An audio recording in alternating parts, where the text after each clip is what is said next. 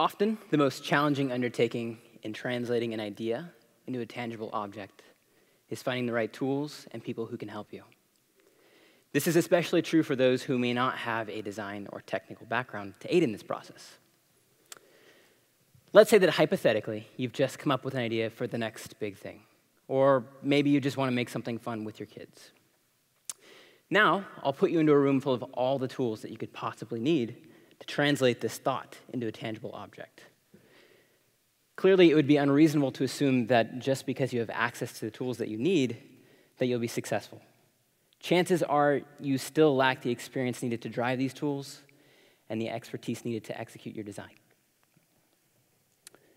Recently, groups around the globe have sprung up in an attempt to solve this dilemma through the use of locally accessible workshops known as Makerspaces.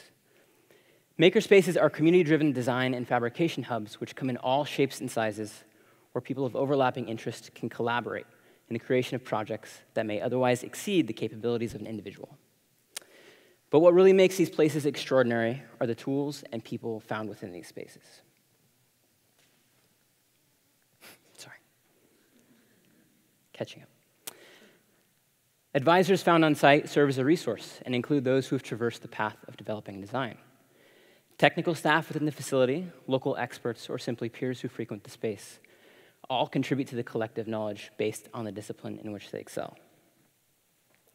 Access to even the most advanced tools in the world is pointless without the people who understand the use of these machines and who may offer support in their application. And this is where I fit into the context of a makerspace. Currently, I oversee my own academic makerspace within the Department of Biomedical Engineering here at UC-Davis. It's a natural fit that I ended up in the position I find myself today, as even from an early age, I found an overwhelming inclination to dissect all matter of broken household devices. Or at least that's what I told my parents. Sometimes they weren't actually broken. Though I may seem young, I've always had a natural curiosity for figuring out how things work and how they might be improved. So I became an engineer. While an undergraduate student in mechanical engineering here at UC-Davis, I nurtured my passion for making things through classical fabrication equipment while working as a student assistant in the Engineering Fabrication Lab, or EFL, here on campus. I was fortunate enough to learn from two very skilled machinists and gain experience through trial and error on a diverse range of projects. Since joining the Biomedical Engineering Department, I've worked to grow my lab from its primitive beginnings into what it is today, a state-of-the-art fabrication and design lab where traditional technologies combine with more advanced equipment. Known as the Translating Engineering Advances to Medicine, or TEAM Lab, my primary role is to guide those with ideas to completion through teaching and technical aid.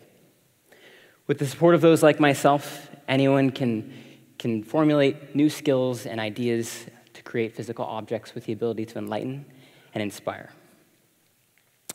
Countless projects take place in makerspaces, everything from experimenting with art and technology to developing commercial products and inventions.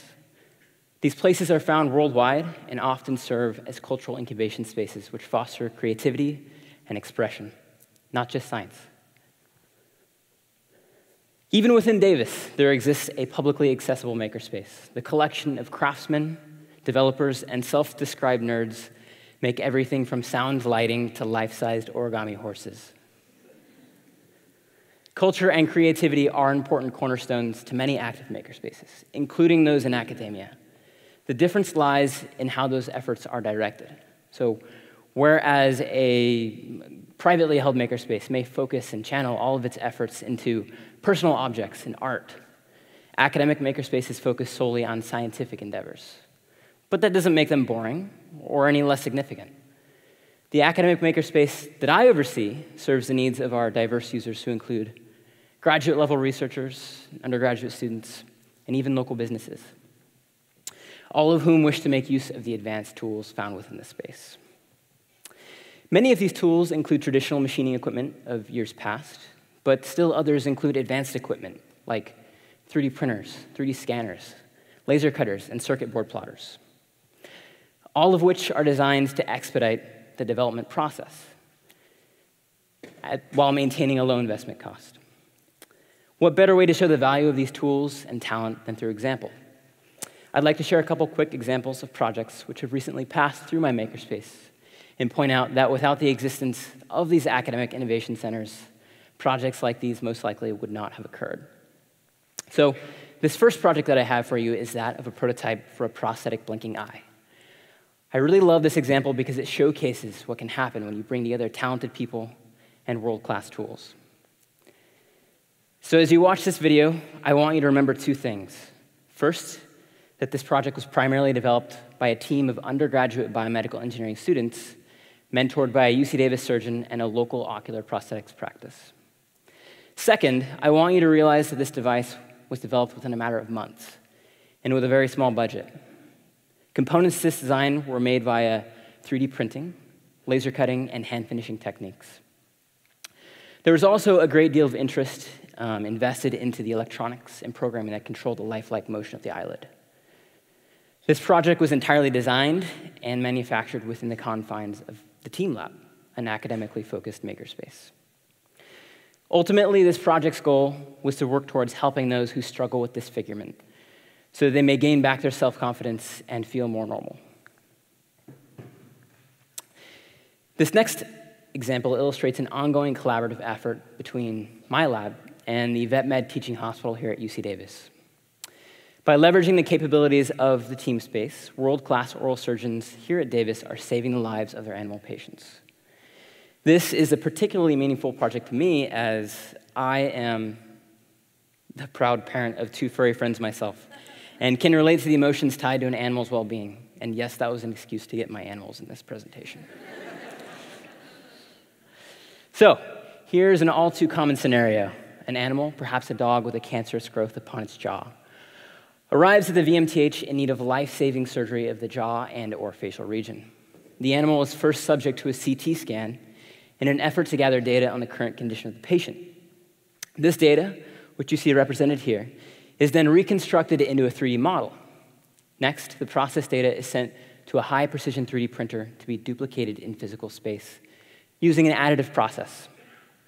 With this physical 3D printed representation of the patient's bone structure, surgeons here at Davis, like Dr. Boaz Arzi, can more effectively plan the surgical techniques that ensure that this patient has a greatly increased chance of survival and best possible quality of life following the procedure. By giving surgeons the ability to plan, practice, and even fit custom implants onto these 3D printed representations before the animal goes under the knife, doctors can ensure that their patients receive fast and efficient care with fewer complications. These patients are the recipients of the most advanced surgical techniques in the world, and that includes humans. And owners flock from all over the country because of this collaboration with a makerspace. I chose these examples as they serve as supreme illustrations of the capabilities that makerspaces in academia have to offer.